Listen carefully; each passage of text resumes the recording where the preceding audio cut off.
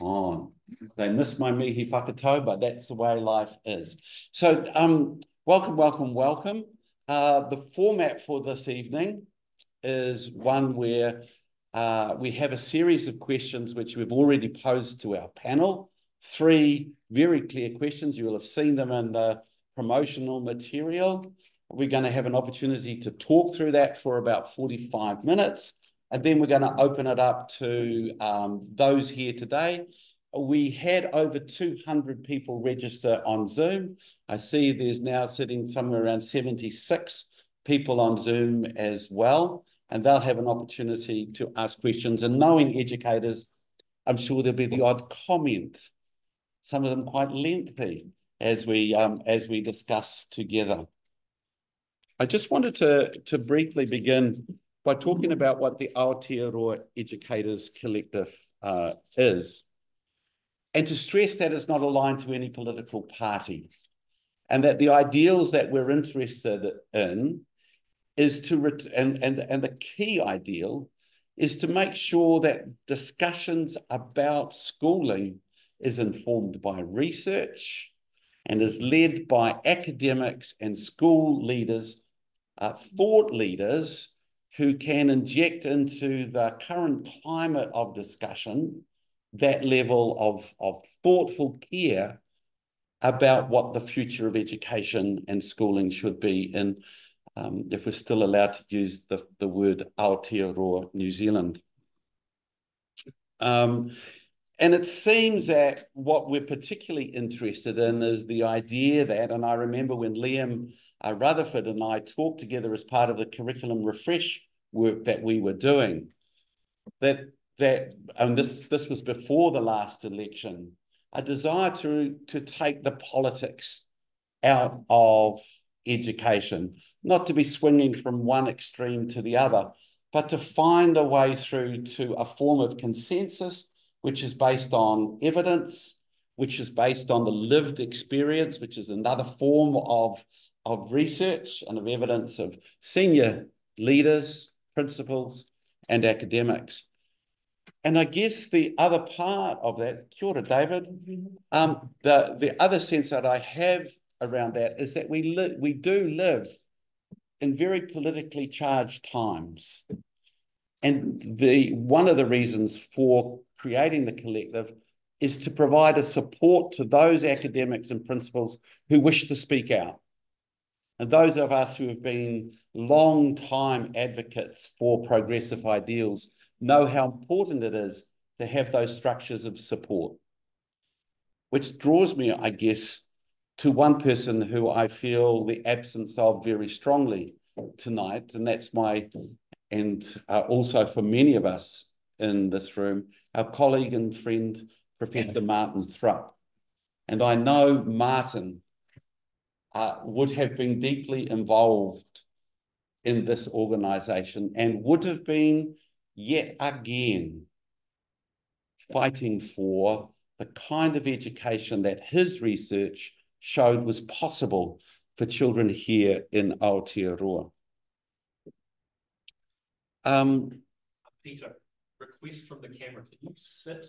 I can sit, God. We can see your face. Oh, even better. How's that? Is it a good-looking face? It is. It's absolutely tremendous. Liam said no. No. Liam said no. Thank you, Liam. He's a good colleague and friend. You'll see the distinguished panel here, and one of the reasons why you're here is because they are a distinguished panel. So I'm not going to read through their lengthy biographies. I'd rather get the evening underway. So the question, every time before the election, I opened up a newspaper, or do we still open up newspapers? When we looked online, there was an assumption and almost a growing consensus that New Zealand schooling, New Zealand education system was in crisis.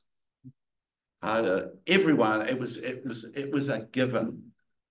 And so the response of different political parties to the crisis leads off really our discussion this evening. So my first question, which will be answered to my left by my colleague and friend here, Rebecca Jesson, is what is the real crisis in education? Pēnā koutou katoa. No ngā Pākehā ahau, e tāngata tiriti ahau, kōrei peka toku ingoa. I'm going to answer the question by, so I was asked to come onto this and talk about evidence. So I got wads of evidence. So because I have been thinking, have we got a crisis? And do we need a crisis? And what is a crisis intended to create? So I wanted to start with PISA. So I'm the PISA person, because PISA is the headline that comes around every year. We're having a crisis. The PISA results are out.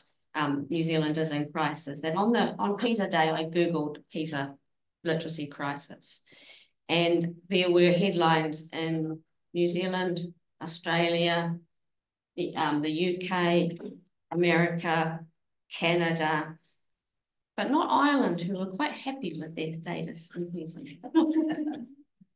So I'm thinking, okay, what is the crisis? So when I go and look at the PISA results, so PISA is the OECD test, and New Zealand ranks in PISA in the same band, not significantly different from United States, Aotearoa New Zealand, Hong Kong, and Australia, significantly better than United Kingdom, Poland, Denmark, Finland, Czech Republic, Sweden, Switzerland, Italy, Austria, Germany, Belgium, Portugal, Norway, and the OECD average, and significantly worse than, just lower than, I should say, Canada, Macau, Estonia, Chinese Taipei, Korea, Japan, Ireland, and at the top, Singapore. Now, that might not be the story that you have heard in the media, but our Aotearoa performance on PISA at 15-year-olds is very similar to the US, Australia.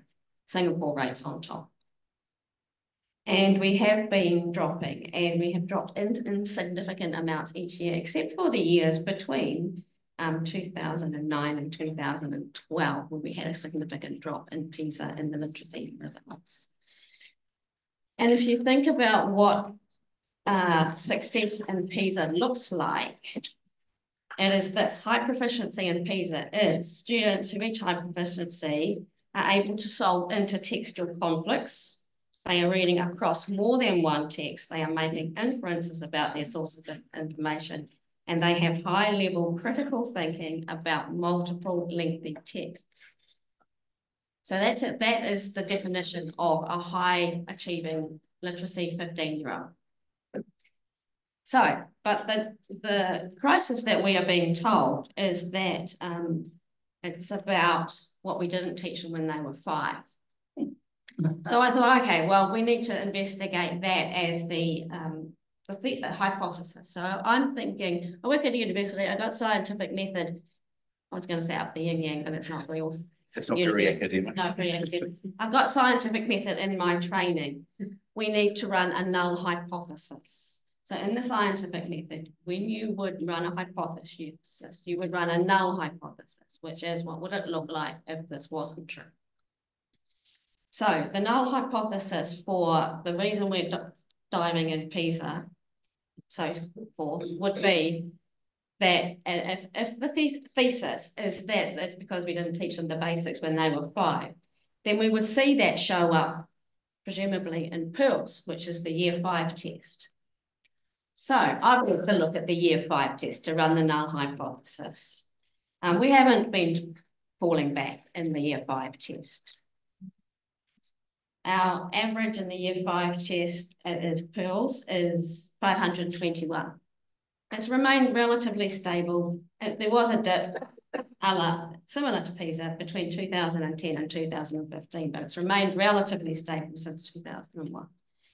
I'm going to pass over, but I have been, because I think my next bits are about answering the next couple of questions. But my point here is, when we're talking about being scientific, we're not talking about cherry picking our favourite confirmations. We are talking about reading, interrogating the claims, not repeating the claims. To me, that is the scientific method. So I've got more interrogations when you're going to ask me what is the real crisis in a minute, because it's not a turn, I'm going to need to pass on. But I think we could look underneath. The scientific method would ask, what are the causal mechanisms? What's underneath these? You wouldn't say, here is a problem that I see, so here is your solution. That's called advertising. When you're doing the scientific method, you are running the causal mechanisms and you are figuring out what sits below those headlines. So what would be the explanations for what we're seeing? And I've got a few theories about those explanations, but I think Lynda might have some too. Thank you. Pass on to Lynda, who, if you've never been out to Mt Roskill, you should. It's a great school. And I always think a lot of that is down to great principals, and Lynda is certainly one of those. Thank you, Peter. Kia ora koutou, ngā mihi nui kia koutou, ko Lynda Stuart Tokonga, ko Tumaaki o Mt Roskill. So I'm Lynda and I'm the principal of Mt Roskill. And I feel quite privileged to be on this panel. I guess mine is the lived experience. Yes, I've got academia in my background, but I see the crisis every single day. The crisis that I see in our school, and I don't really call it a crisis, but what I see in our school is huge inequity. And the inequity has been growing over many, many, many, many years. We're in a country where our education system is treated as a political football. And I think Peter alluded to that before, where we have a change of government, and so we have a change of direction in education. And what happens is our educators get caught in all of that. The policies change, and what we have to do is to fight really hard in some situations for those things that we know make the difference for children. Now, what I'm seeing at the moment is an exponential increase in the number of children coming into our school with exceedingly high needs, high health needs. I haven't seen, for many, many years, I haven't seen children coming into school who need toilet training. When I talk to my principal colleagues, that's exactly what they're seeing. High numbers of children with health needs, who need toilet training, who may need speech language therapy, psychologists, occupational therapists, who have anxiety or trauma. Some of this reflects the society that we're in at the moment. Some of it is the result of the past years that we've been in, where we've had children who have not had preschool because they were in their houses because of COVID. There are many, many, many reasons for this, but the complexity is there. What don't we have? We don't have the resourcing that we need to meet the needs of those children. That's the crisis that I see every day. Our children rock up to school, and I hate the term ready for school, because actually schools do an amazing job of trying to reach out for where the children are at. That's what we pride ourselves on in the New Zealand education system. However, how the heck do our teachers, our learning assistants, those who work closest to our children, actually make the difference that they get out of bed every day to make for those kids if they don't have the resourcing around them to do it? And that's the stuff that we see. So the political football, we need to actually have a strong vision for education in this country that is bipartisan, that actually means that our educators, our academics, our thought leaders in education can actually work together to do what we know is important and will make the difference for our children. Kia ora, we pass on to Jodie, who's travelled up from the Waikato. No, you didn't come up from massive shores over the shore, even worse. Far harder to come from the shore than it is to come further south. Kia ora, Jodie. Kia ora, Anna. So Jodie Hunter at Massey University, and I guess what I'd like to take is from the perspective of mathematics education, that's the field that I work in, and in Pacific education. And I'd really build a lot on what Lynda said, which comes down to me, the crisis is both a lack of direction and a lack of resourcing across our schooling systems. So if I took professional learning and development as an example of the lack of resourcing and direction, we've set up a system in this country now where professional learning and development for teachers, which is much needed to continue being lifelong learners and to grow our teacher capacity in an ongoing way, is set up in a competitive way. So all of schools in New Zealand do not have access to professional learning and development. Instead, they have to compete with each other to get access to professional learning and development. So that's a real big concern. If you look at countries which are high performing, like Singapore, quite often people like to take kind of what I call a little bit of the easy view and say, oh, it's about the curriculum, or it's because they use textbooks. But in fact, my colleagues from Singapore will openly say one of the reasons that they've got a highly skilled teaching force is because every teacher there has 100 hours of professional development each year. So that's how we grow people. So instead of the kind of blame game, which I see happening a lot, which also links to the PISA results and TIMS, I think we need to turn it around and stop talking about the crisis with the teacher, but teaching crisis or that kind of crisis, and instead think, what do we want to do to develop an equitable education system that is built on research? And if we want that, what we need to do is invest in our teachers, invest in educational research, and actually develop our own plan for how we have a world-class education system. We have a lot of good things happening in many schools. But one thing I do say, when I look at PISA and when I look at TIMS, the thing that I look at as a Pacific person, Cook Island descent, is not how well we're doing compared to Singapore or to Australia or America, but instead I look and think, how well are we serving the learners in our schools? And are we serving all of our learners in the same way? And I do think when we look at those, as much as we can argue about the tests and the questions and the formats, we can say one clear message we get from TIMS and we get from PISA is that there are groups of learners in our schooling system who we are not doing a good job serving. And that will be Pacifica students and Māori students. So I think we need to think very clearly about what can we do better in terms of leadership from the Ministry of Education, as well as educators and teachers to think, how do we serve all children well? And I'll just give you, just to finish, I'll give you a little example.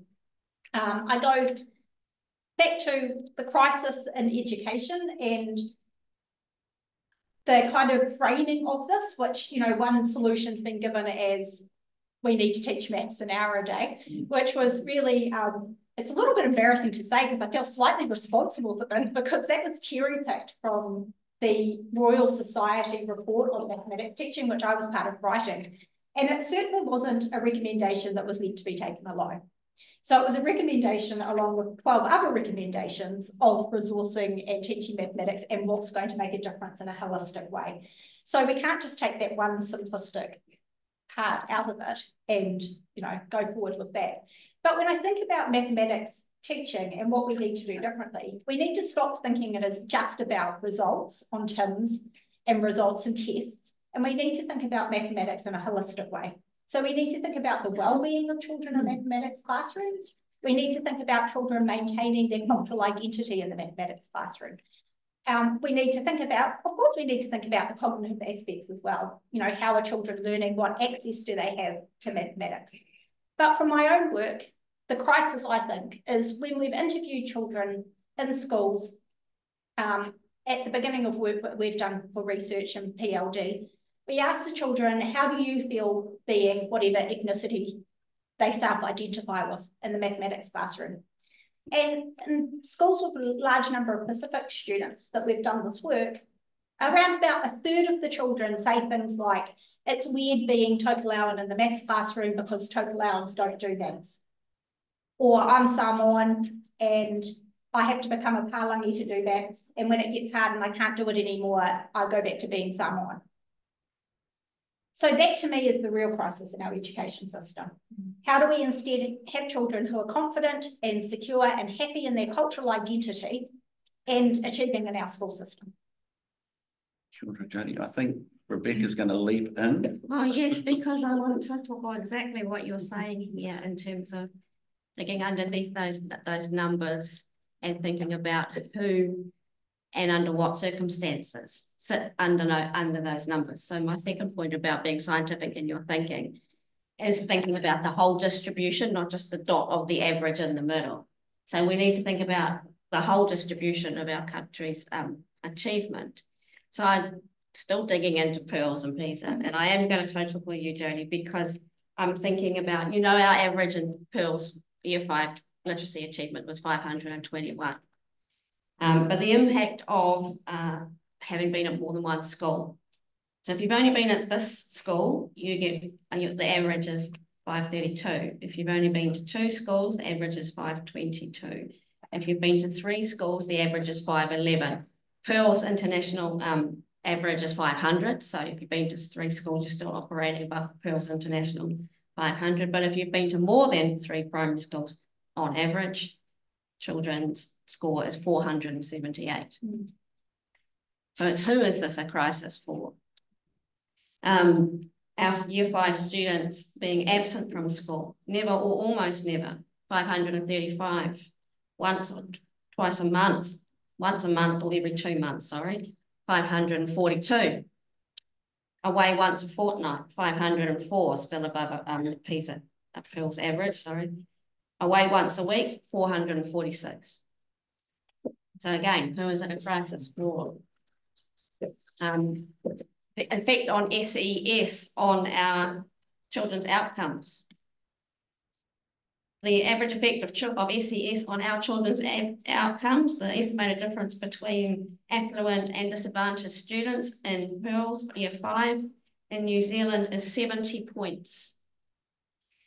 Greater than New Zealand is Iran on 76, Malta on 79, Brazil on 85, and Bulgaria on 88. So our children, and less vulnerability shown in the Australian system, 54, the international average of 43, England's average of 39. So our children are more vulnerable to the effects of SES than anybody in any of those countries, bar Iran, Malta, Brazil, and Bulgaria. Something about our system is making our children vulnerable to the effects of SES on their education. Student bullying scale. If you're almost never bullied, 542. About monthly, 530. About weekly, 468. Dipping below that 500. I think if we've got a crisis, it's not a uniform crisis. It's a crisis for some people in some conditions in our system. Now I got more. I've got numbers and numbers and numbers. When you look at who is being affected by this literacy crisis, it is not playing out equally in our society. Thank you, Rebecca, and the rest of the panel. I think a more nuanced reading and a more sophisticated, researched lens into the data moves away from the simple politics that says our kids can't read, our kids can't write, they can't do number, but actually beginning to dig in and to truly understand what is happening in our schools.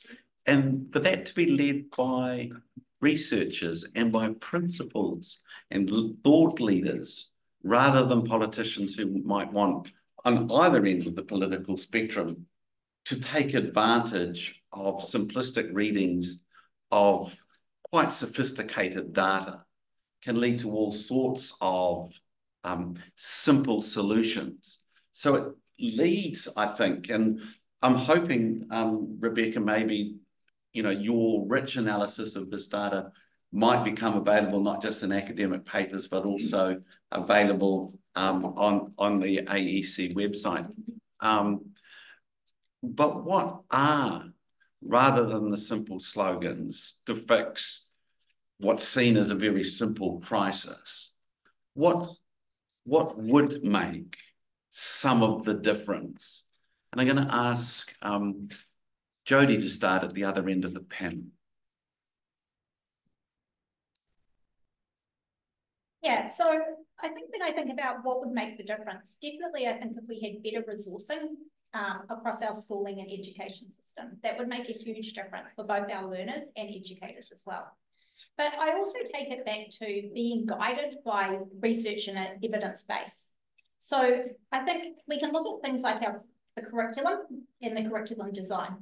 And if I take it looking at a mathematics lens, I think there's quite a lot of agreement across maths education researchers that for mathematics to be taught in a way where children are having access to the mathematical ideas that are needed to develop strong mathematical understanding. And by that, I'll define it as both procedural fluency.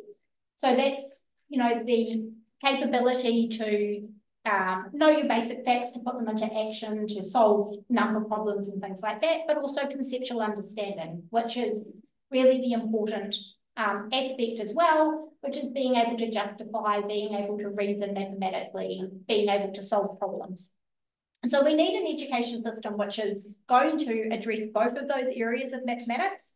And one of my concerns, I think, is that we've had this kind of dichotomy that you're either doing a back to basics approach, which is all about procedures, or you're doing conceptual understanding, which is, you know, potentially not so kind of structured. I think that for teachers and for educators to be able to teach mathematics, which is addressing both of these, we do really have to have better resourcing in terms of supporting teachers on what to teach. So I know that the Ministry of Education has undertaken some work looking at what do high-performing systems do around the world. And one of the things that was clear is that the high-performing systems give teachers not an assessment on what children should be able to do, but on what teachers are given guidance on what concepts should be taught on a year-to-year basis. So it's a different way of thinking about our curriculum. It's not thinking about our curriculum and testing children to make sure that they know this concept or this concept before you teach them, you know, another concept, but instead supporting teachers to know that it's helpful for children to know this at year one and have access to these ideas at year one and then these ideas at year two. So we've actually got a coherent structure to our curriculum. And that's a research-based, research-formed way of working. The second part that I would say there is I think that we need to have far more access to professional learning and development that is accessible, long-term, and researched. So at the moment, the system we've had is basically professional learning and development providers, quite often either individuals or companies who are undertaking professional learning and development in schools, but we've had a lack of research to see what are the outcomes of that. You know, what are the outcomes? What is happening? It's been left up to people themselves to do that work rather than having funding and having a deliberate approach to assessing and thinking about what the outcomes are. And my concerns with this are that then we keep swinging one way to another because we're not following a research-informed or a research-led approach to our education system. So those are just a couple of ideas from myself about how could we change. But I think the big part is the resourcing too. So I think about in mathematics, the resources that are needed for teachers, examples of tasks, for example.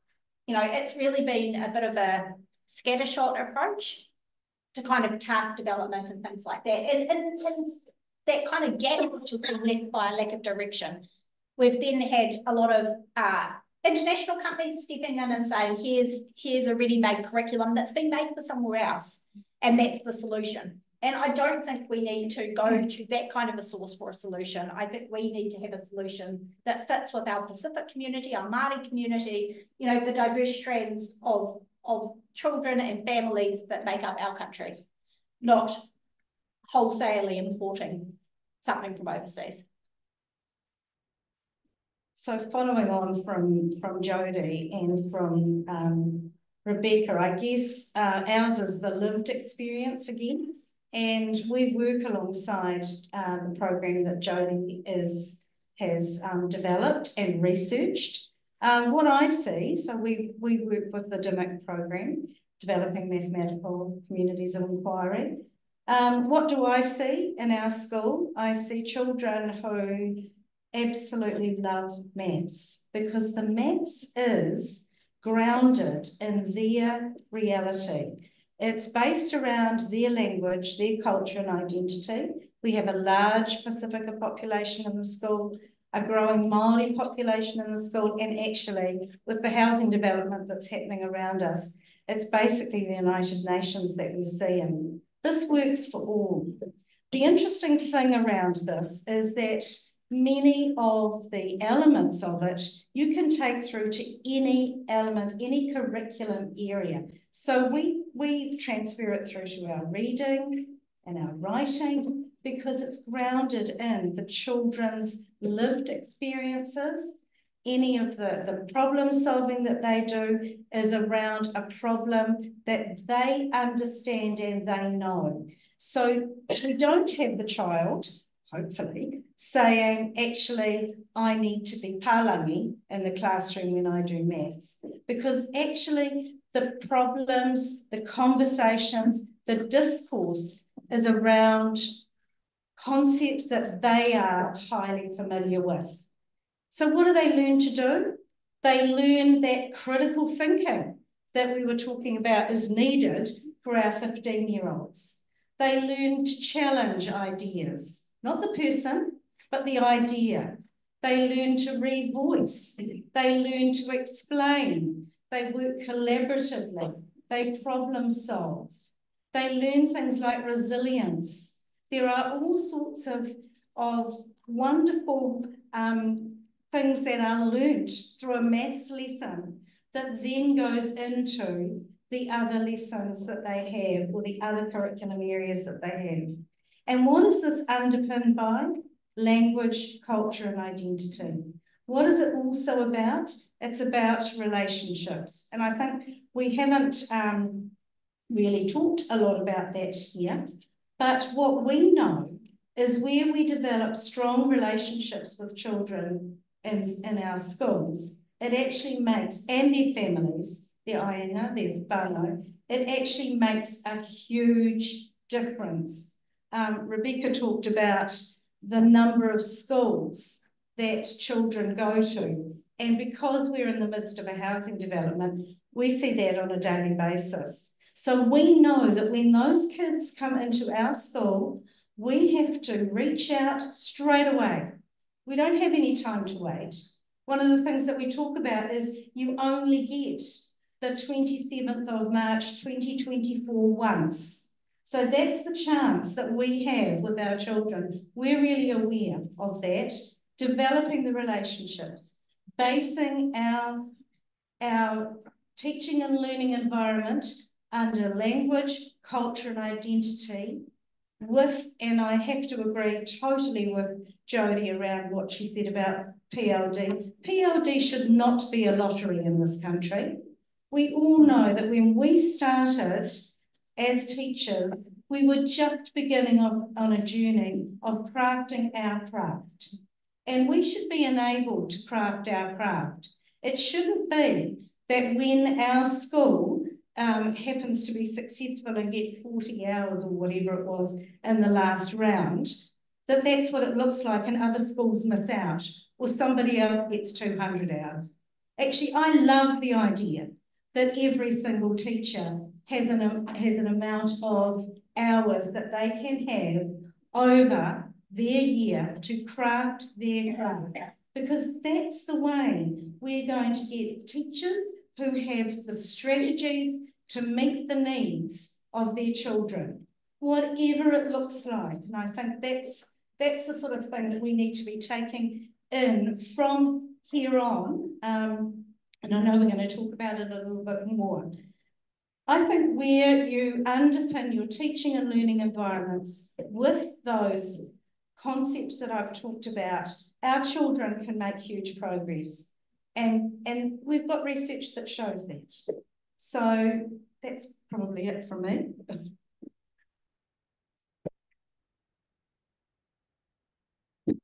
Would I add? I total what Jodie said a lot about not not thinking of things in binaries, but thinking across.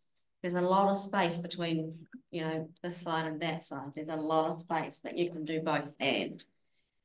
So I would be supporting both of my colleagues here in focusing on teacher expertise and quality decision making, and enabling teachers to do that quality decision making in both planned and responsive ways.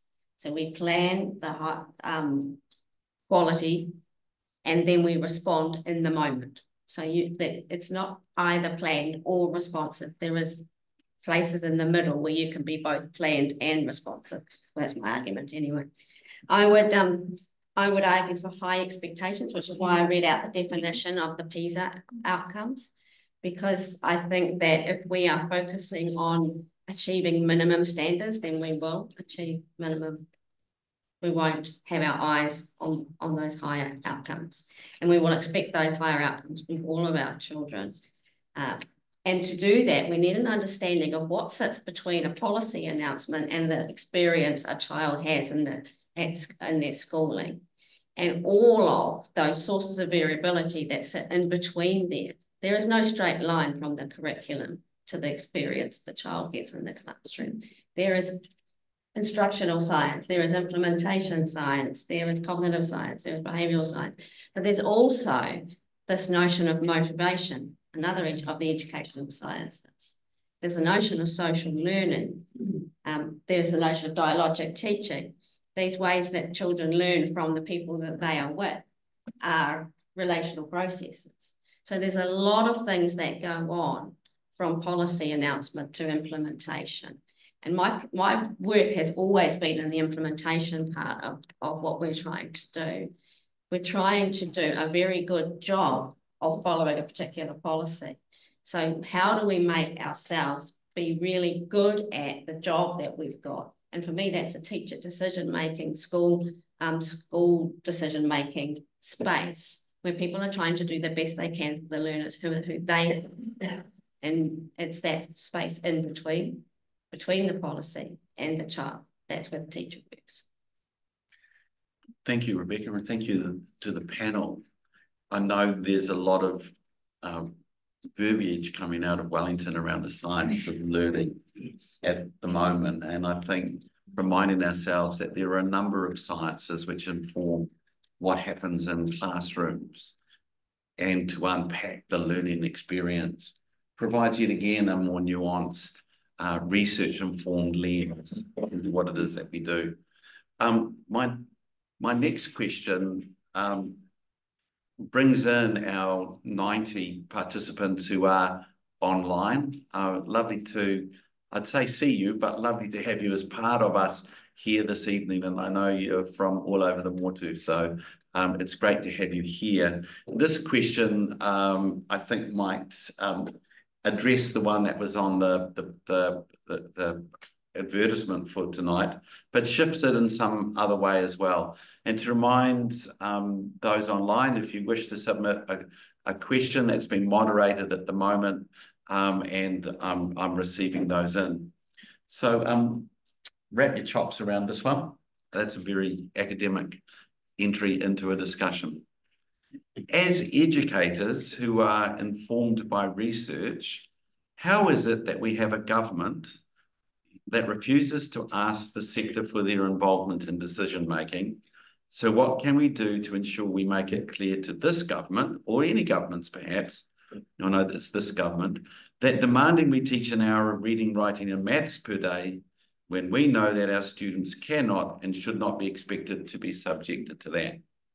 I teach in a predominantly Māori community, and there is no way that our tamariki can sit still to read a book, but they will recite their whakapapa, and so are very oral learners.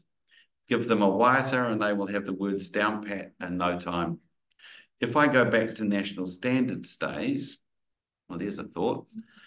We got academics and teachers and forums to develop plans against the germ. Remember we used to call it the germ, the Global Education Reform Movement. I think it's still there. What initiatives do you have in mind? And I'll just pass that more pointed critique of what's happening across to the panel.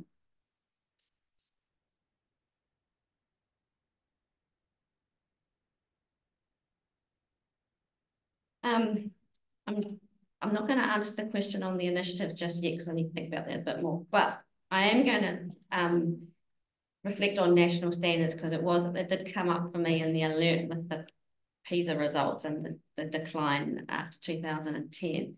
And what we did do there is decide that literacy was a thing that was different from learning and was different from the curriculum areas. And I think that to have picked up literacy and taken it out of the curriculum as if it was something different from learning about stuff, reading and writing about stuff and being really interested in the stuff you're learning about through reading and writing and singing and all those other literacy ways that we access learning, I think created a bit of an issue for us and conceptually in the curriculum. So that doesn't answer your question about initiatives to get the government to listen to me. I haven't figured that one out yet. No. But I think what we're doing as a profession is holding on to, I think, whatever we decide to do, we hold on to teacher professionalism and teacher decision making. We do it for the benefit of our children, their family, and their communities, because if we are going to follow scripts written by people from our other countries that have been sort of New Zealandified, we are doing our children a disservice. I couldn't agree more. I think that, you know, when the policy came out and the questions have been asked, I've been run as a principal to ask about my policy around the hour of reading, writing and maths, and also the banning of cell phones. That's fine. I don't have a problem. It's in the policy. And actually, over our day, our children will be having an hour of reading, an hour of writing, and an hour of maths. It may not look like a child sitting with a book for an hour, because I totally agree with our person who has asked that question. Actually, that's not appropriate. For our 5-year-olds, what are they going to be doing for their hour of literacy? I tell you what, over the day, they are reading, they are writing, they are exploring what language is. They have many, many, many different ways that they explore mathematics. There will be some that is done within their groups. There is some that will be done individually. There is some that will be done as a whole class. There are so many different ways. So I have no problem around saying that at Mt Roskill, that is what happens for our children. And I find it really interesting that suddenly it becomes a conversation piece. It's one of those little sound bites, I think, that actually takes us away from the real issues that we talked about right at the very, very, very beginning. And that really concerns me.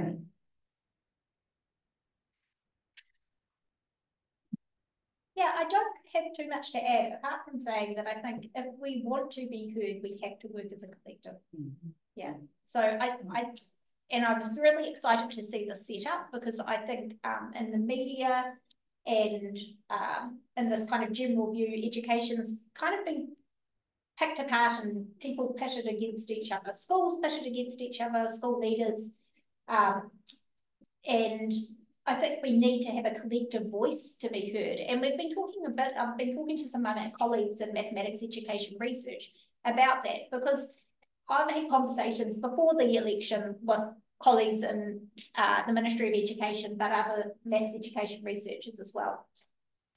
And we had an amazing piece of work that was undertaken in, I think, 2008, which was the best evidence synthesis in mathematics, which my colleagues Lynda Anthony and Margaret Walshaw wrote, which was basically synthesizing all of the research from around the world to say, what is the best evidence that we have about the ways that mathematics is taught?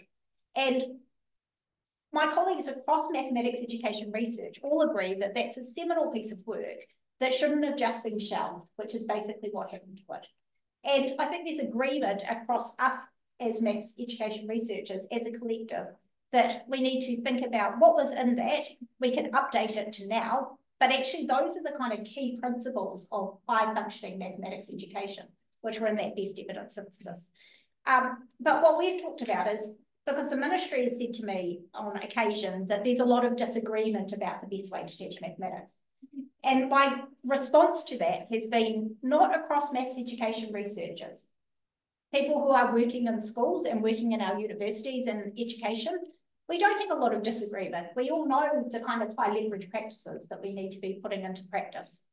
So the disagreement, I think, comes across from others who might not necessarily have maths education research, working in other disciplines who are commenting on mathematics. And somehow I think there's been more of a collective in that sense than us as maths education researchers, if that makes sense. You know, so there's kind of been a grouping together, I feel, that we haven't achieved ourselves. So we've got to think about how do we develop a collective voice, because there's much more power in that than me just saying my perspective is this. Yeah. Just one more question from online, and then we'll open it up to you here in the room. And this question is, and I think I'll have a first crack at it because it's one that I quite like. What would you say to politicians who want more and more structured teaching, aka syllabus in state schools, but let charter schools do what they want in terms of curriculum and non-qualified teachers? And I guess I would admit to my confusion that the government doesn't trust the professional in state schools, doesn't trust principals to manage their schools. And so there's all sorts of strictures around not only what we teach, but it won't be long before we're also told exactly how to teach and when to teach. And I'm confused that we have about to begin again an alternative structure who are trusted to get on with the business, and how that sits alongside each other is somewhat confusing for me. So if I had the opportunity to ask a question about that, it would be to clarify how you can have that inside one government as they move towards that. And I would suggest to you that this collective will be somewhat engaged in research-informed discussion as those bills come to the House to re-establish charter schools. I'm sure that will be part of our remit. Did anyone else want to speak about that? One initial thing, I totally agree with everything that you just said there, Peter.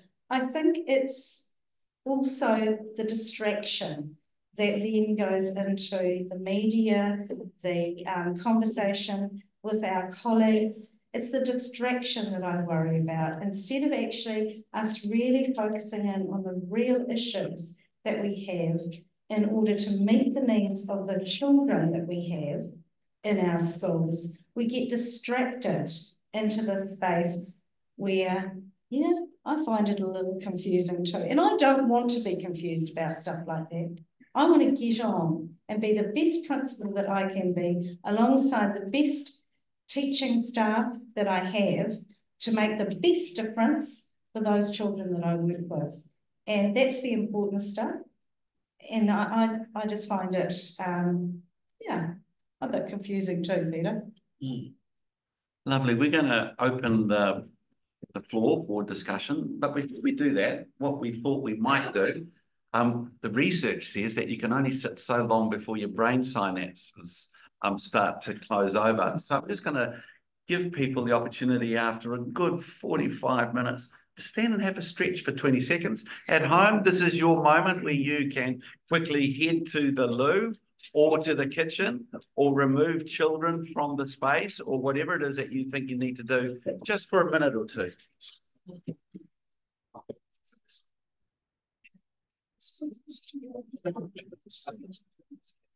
I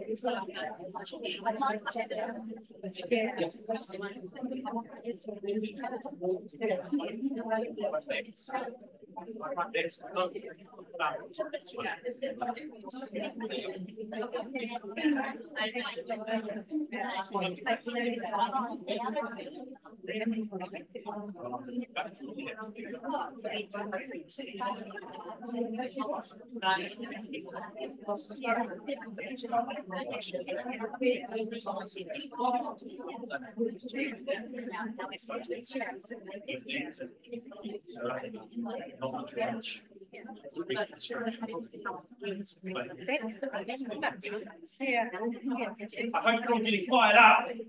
Yes.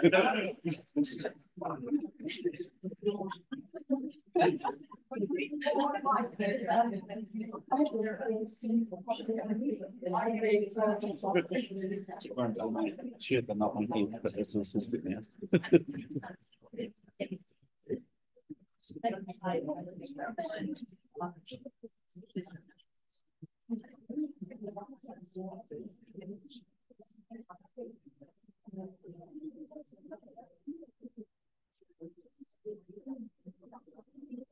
There is a wonderful collection of people from literally all over the Motu, principals, teachers, officials from the Ministry of Education having a listen in, which is always interesting and exciting. A few names I recognise. This is an opportunity to share our knowledge and our thinking about things. Stephen, if you haven't met, a member of the AEC management group, also a distinguished principal, is passing around the mic. Okay, I've got something to say.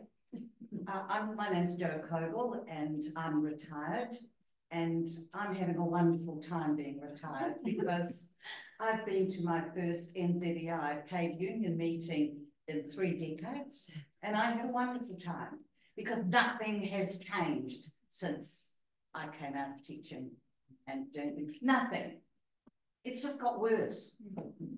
You know, I learned as a young teacher that the class I worked in Lower Hutt, I was in a working class community, mainly new immigrants, and they all worked their butt off.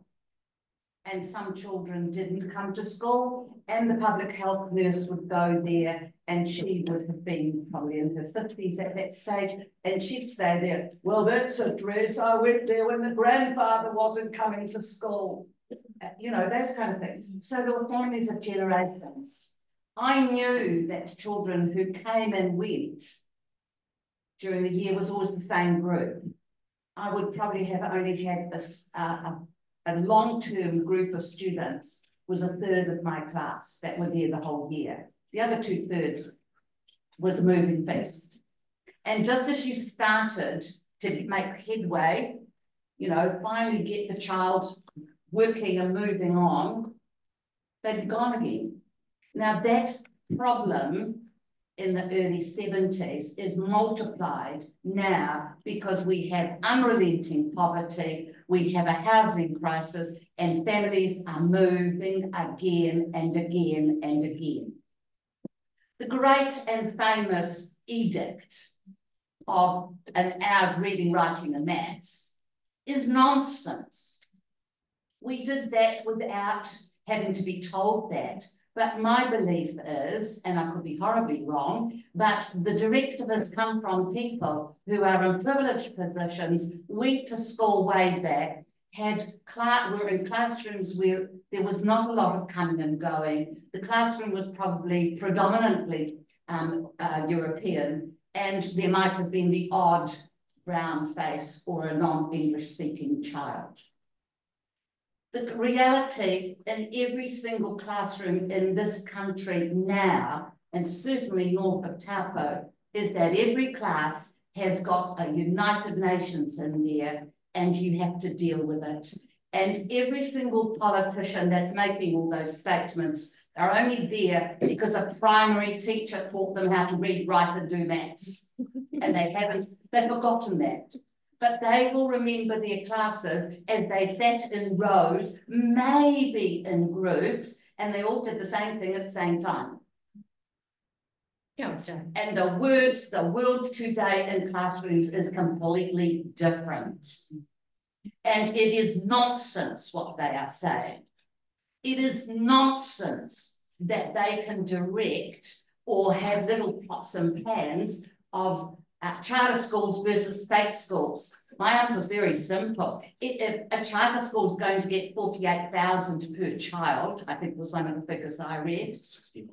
69, well, 69,000 per child, and a state school is getting less than 10. Well, you know, how many primary schools have we got in the country? How many secondary schools? We all go in to become a charter school because you immediately get the funding that you should be getting now. And you can't get that funding because you're not resourced and you're going crazy. And then you're told that we're failing. You're not failing. You're not resourced. The fact that you're not failing and you're turning up every day is a miracle every day. If every teacher took sick leave because they needed to, this country's classrooms would close week after week after week. Joe, I'm going to jump in right there and thank you for your comments. I think you said a great deal, and look at the amount of support that you have here. I'm not going to pass it over to the panel, but I can see my good friend Liz. No, you're not taking it to Liz? Where we go? Liz Horgan probably agrees with every word you said, Joe. I was really interested in all of your points. I think you might identified some significant issues, but not unknown issues. Rebecca, I was interested in your interrogation of the PISA data.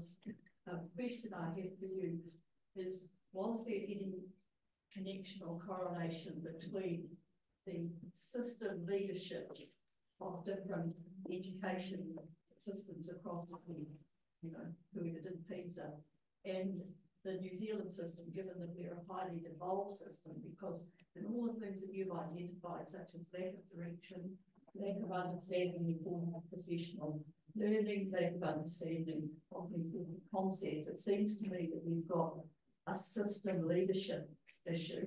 So that's one question. And the second one, which is the second and bigger one, you identify the impact of socioeconomic status on children, particularly our most vulnerable children, who tend to be predominantly Maori and Pacifica, because they're highly represented in poverty stats. How does an education system address that? And just to go back to recall Martin Trump, remember attending this first professorial address, and Martin's huge loss to education in New Zealand. And one of the things that really stuck in my mind that he said was that if the government was really serious about addressing educational issues in New Zealand, they would, I can't remember whether it was triple or quadruple, but it was a very large amount, would quadruple the amount of funding that went into low decile schools at the time. So it's kind of two issues here about system leadership and about how we address social status and impact that's living opportunities. Thanks, Liz. That's a big question, Liz, in terms of policy borrowing and which parts of policy people cherry pick to borrow. You are pointing to a solution that needs to look at sociological as well as educational thinking, and with Martin as a sociologist of education, because we are looking at the relationship between how a society reproduces its privilege and whether or not the children of that society get access into that privilege. So now I might even be launching into political theory and political economy.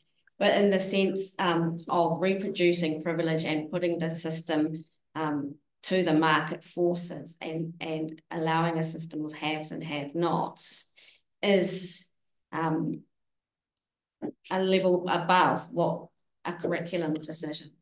It's at a system resourcing decision, isn't it? And how we, like you say, have devolved in a way that has meant that our children become very, very vulnerable to those market forces and those economic forces that are driving the quality of education that they're being able to receive. I think in terms of having a look at systems and system resilience to poverty, then we need to look beyond just curriculum, but we actually need to look at how systems are set up. Yeah, I agree with you there.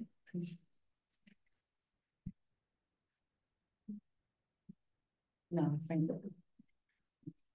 You know, and to remind you of the non-political party affiliation that AEC has, you know, the Labour government missed the opportunity to reform tomorrow's schools.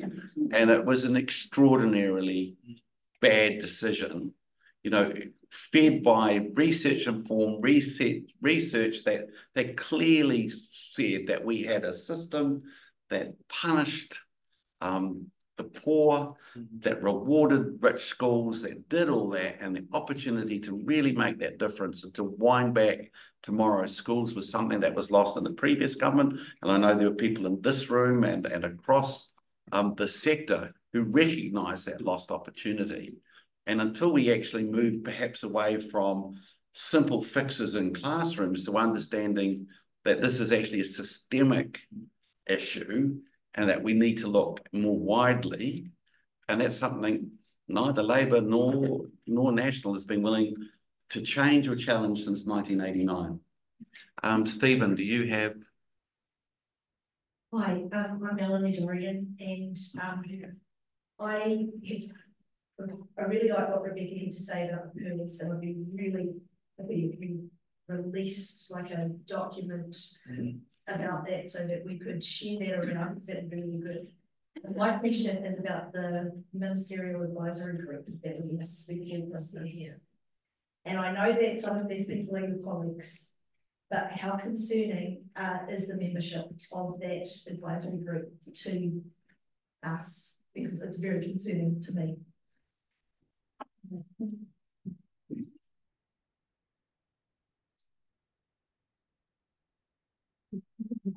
I would say from a maths education research perspective, the fact that we've got a group that only has one person who's a maths education researcher in that role is very concerning. Because I think that I would be loath myself to tell a pure mathematician how to do pure mathematics at a university level. So I'm not quite sure how pure mathematicians can tell me as a first and foremost primary school teacher who taught new entrants in year ones and year twos and year fives and sixes in my teaching career. I'm not quite sure, coming from that perspective, what advice a pure mathematician could give me teaching 5-year-olds. So yes, I'm quite concerned by that. Yeah, and I also think that process-wise, it was a very concerning process. I talk from this from being on the mathematics refresh curriculum writing team and on the common practice model writing team as well. And for both of those appointments as such, there was a clear process where you applied to be on those, where you were nominated by different organisations, where there was a kind of in-depth process to make sure that they were compiled of people with expertise in different areas of mathematics education. Whereas this ministerial advisory group, I'm not sure what the process was used to select people on it, because there was no calls, no asking for expressions of interest, nothing. It was just announced, this is the group. And yeah, so for me as a maths educator, I'm pretty concerned because, yeah, I don't think that our job at primary school is I've had a conversation with a mathematician who said, oh, but wouldn't you want us mathematicians to be telling you what needs to be taught at school to prepare children for university? I don't really think that's actually the right order of things as such. And yeah, I think that we're disregarding the expertise that we have. Just further to that, the comment from many of my colleagues was very similar. It was around the speed of the process of pulling together a group of people and the lack of process about it as well. It was also real concern at the 6-7 years of work that's actually happened over the last little while that people have, you know, spent blood, sweat and tears over, that is actually dismissed almost. And Jodie's just talked about the work that she's done. Well, she's not the only one.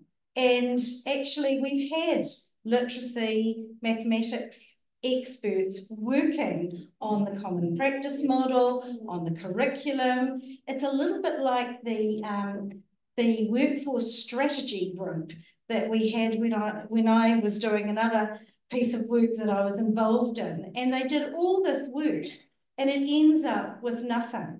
You know, people, you've had experts, you've had people giving their opinion, working through their research, offering their solutions to the crisis, and we just wipe that to one side and we start it all again, and then we dictate something. There's something wrong with that. And so we're concerned out there in the sector around what will this deliver? What will it look like? Will it really take account of the realities that we're seeing on a day-to-day basis? Will it really make the difference for our children? I think that's where we're at. Can I just say one other thing? Sure. Yeah, and I guess building on what Lynda said, the kind of putting it on hold too, for me in mathematics education, there's a sense of urgency in terms of the curriculum, because I think that we can say that the previous curriculum didn't necessarily achieve what we wanted it to achieve. There's been a lot of confusion. I mean, a number of factors. I'm not just saying it's a curriculum. So it was combined curriculum, then the introduction of national standards, and then kind of a lack of understanding of what the curriculum had within it and all of those kinds of things.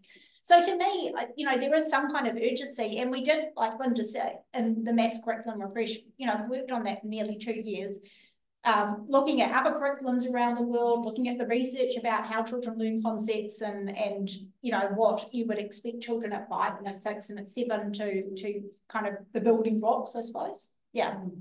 And for that now just to be put on hold and kind of a big vacuum of what's going to happen is concerning.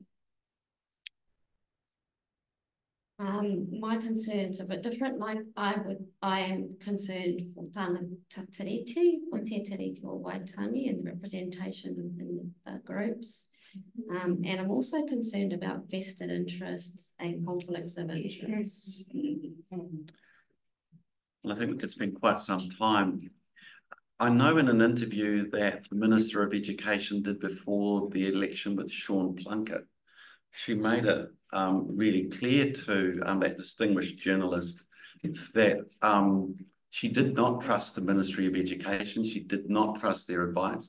She did not trust the experts who were working. And she made it really clear that she was going to establish her own group of experts who would provide the advice and support that she wanted. And she did that very quickly, I would imagine, alongside a group that had already been selected even before the election. Stephen, passing on to Paul. Kia ora koutou, Paul Edwards, I have the privilege of being the leader of teacher education here at Aotearoa, and I have an observation followed by an advertisement, followed by a question. So the observation is the discussion around national standards kind of sent a shiver up my spine. I remember those days. Many of you in the room, on see you over there, will know Louis Guy, a great mentor of mine, and he made a courageous stand to step down from his principal role because he wasn't going to ask his staff to put in place national standards.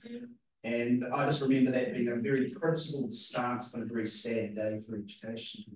My youngest son started school when the year national standards started and exited his primary schooling the year it finished.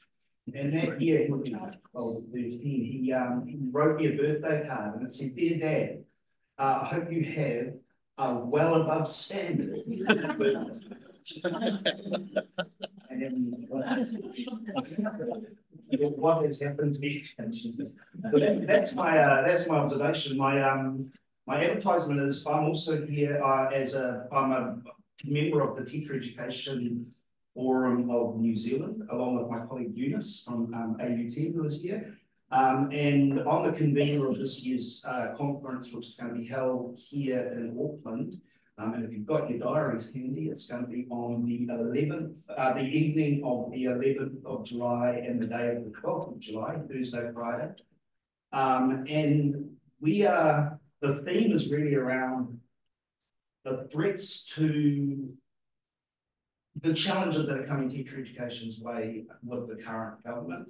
And the title is Educating the Professional or Training the Worker, Keeping Sight of Teacher Education in Times of Change. So the abstract talks about there's an acceptance that as teachers we have a body of specialised knowledge and we go through a period of training. So what is it to be educated as a teacher? What is it to be trained as a teacher? And where are where are we at kind of reconciling those tensions? So we've got some great two keynote speakers. We've got Professor John Morgan, who's the head of critical studies here, has a very kind of global view of teacher education. And we have Jacoba, the Associate Pro Vice Chancellor Pacific, Jacoba Matapo, who will also be giving a keynote speech. We welcome, I believe that teacher education is everybody's kind of role. I see fellow associate teachers here that we work closely with, and that's, so that's the editorial out of the way. 10th of April, there'll be a call for papers for abstracts. The question is, what is the role of initial teacher education in the current circumstances we find ourselves? I just note in England and the UK, they are being told by the government, these are the readings that are okay, these are the things you're allowed to teach. Where do you see us heading in that space? Thanks, Paul. And it picks up on a question online. Are we getting to see the knock-on in teacher training, initial teacher education? Are we getting teachers driven by literacy and numeracy policy, generating cookie cutter rather than teachers with passion? So you might want to put those two together if someone's got an answer. Well, I think this is the time that initial teacher education really needs to be strong. It's so important that we don't go into the cookie cutter approach, because we know that every single child that comes into our school is different, has different needs, is unique, learns differently, has different experiences to bring into our schools. And we need people coming into our schools who know that, who understand that, who know about the importance of developing relationships, who know that it's not on the 26th of March, page 10 of the book, and on the 27th of March, page 11. They actually know that we need to know the learner, that they actually know about the different needs that there may be with challenging behaviours or some of the other needs that we have within our schools. They understand that. They know how to run their reading program or their maths program. They know what that looks like. And I think that's one of the things that as a principal, I'd be looking for those people who apply for the jobs that are at our school. I'd be wanting to know that there's a passion, they have strengths, they're creative, that they want to make a difference every single day. And that difference is not prescribed from someone else.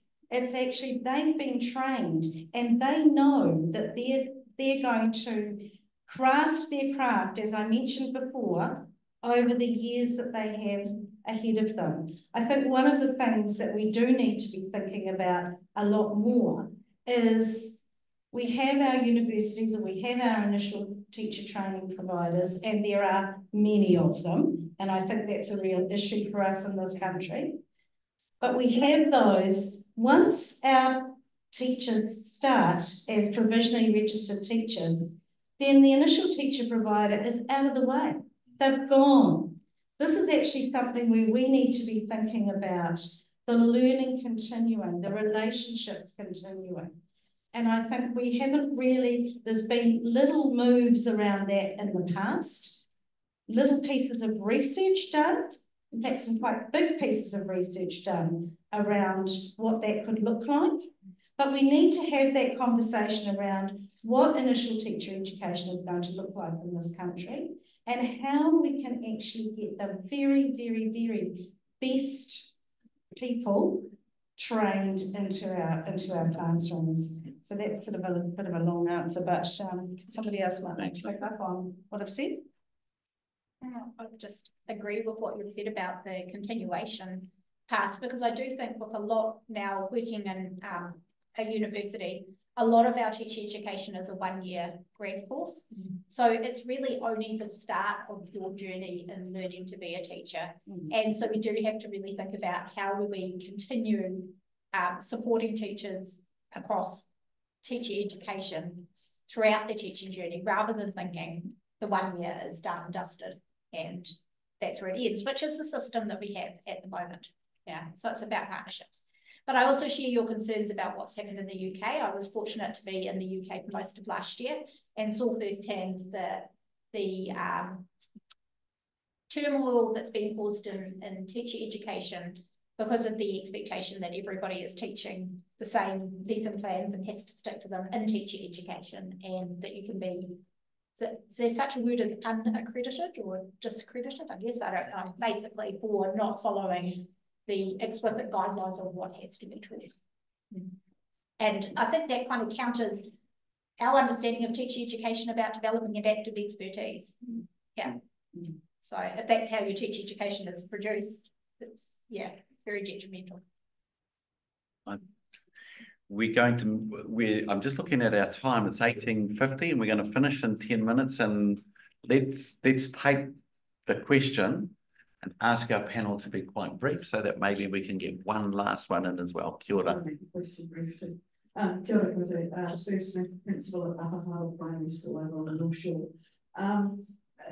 Busy principals pick up snippets and sometimes we get things muddled, but I'm curious about where we're heading towards assessment and testing with what lies ahead, and what the panel would like to say about that. Sure. I'll just start to say, I'm only hearing whispers as well. I don't think anything's been confirmed, but the whispers I've been hearing is 2 tests from year 3 upwards each year. I think that that's completely unrealistic. I don't know any education system which has 2 kind of nationwide standardised tests each year, because that's extremely expensive to administer. And rather, the money would be much better spent on developing and resourcing the teaching profession. So I'll just take a really quick example. NACLAN in Australia, 15 years that's been in place. For 15 years, it's shown that the Australian education system is not serving Aboriginal learners or, First Nation Australian learners, because for the past 15 years, it's shown that those are the students who are underachieving in regards to NACLAN. Yeah, doesn't make a difference. The thing about tests is that they start to replace the curriculum. So if we're going to test, we need to make sure that we've got a damn good test, and that it taps the things that we value. So those higher order critical thinking things that we are aiming for, these are the things that we would want to know about. Now, whether a test tells us about those things And whether that's the best way to find out about those things, I'm yet to be convinced. And just thinking of Martin Thrupp again, his work is really clear that once you introduce those regimes, the fallout is on the rich, broad curriculum, which is also an ideal that progressive educators have. And actually, that's what children deserve. And you lose the arts, you lose the social sciences, though, you know, the evidence is really clear, especially from what happened in the UK, that once you start introducing that kind of testing, the impact across everything that's taught and learned in the school shifts. We've got one last question which comes from our online group, and they've stuck there, still sitting at around 100 people online. I know, it's incredible. They probably had cups of tea though, and had stretches, you know, and maybe some of them have just kind of left the Zoom on. I don't know if you've ever done that, but I know people who do. This is a quick one, I guess, without quick and easy solutions, but what would be the single thing you would want to change or stabilise in our education system that should be bipartisan, that there should be consensus about? It's not a political football, that we could all agree on as people who live here in Aotearoa. Prime Minister. It's very early. That's been a cry for a long time, I think. I would want to make sure that our profession is held in higher regard and treated as the professionals that we are, and resourced to be the professionals that we need to be in order to support our children. You said quite bien. Yep. And I would have to agree. I started off with that issue around the resourcing and the support that we need for our teachers. There are many aspects to that, obviously. That's exactly what we need. I do say that those who are closest to children and who work alongside as researchers are the ones that should be actually setting the direction for education. And politicians actually have a role to play. They have a role to play in finding the resourcing that we need to do the job, to make a difference for all of the children that we have to work with. Can't really say much better than that, so I'll leave you with his words.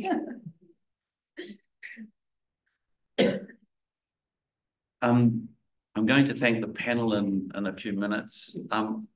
The last question that we got actually ties in, not that last one, but the real last one, which is from someone online who said, what are we going to do?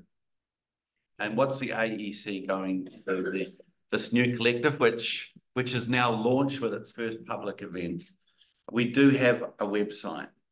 We are asking for people to become members of the collective. And it's a very straightforward process. You can do that online. We're asking for content to put up. We're asking for people to feel like they belong to a collective of academics here in the university and school thought leaders. I have a sense that the next few years will be at least interesting as we move into, or as we move back, aren't we? Not move into, as we move back, as we take our country back. So those ideas will be important for us to think about and to respond to with research-informed and research-led ideas. And so please keep an eye out. There will be more events. There will be more engagement in the media from the collective. And it's important to hang tight as a profession, as a community that values the sorts of things that we do. And if they come under threat in the coming months and years, then we need to be prepared to stand up for what we believe in, which are those ideals so beautifully crafted by so many others. The ideal that education is a gift, an intergenerational gift that promises that we don't have to die in the same world in which we were born. And I think that promise of that gift has richly informed the work of our panel, who've given up, like you have this evening, to engage in the richness of the debate. So, first of all, ko mai te paki.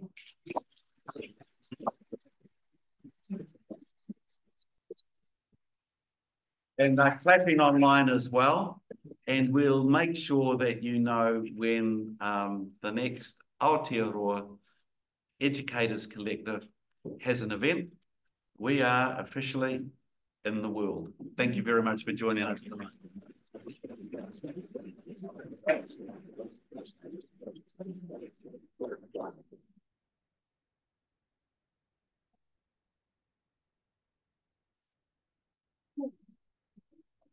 Offline yet? We're about to go offline.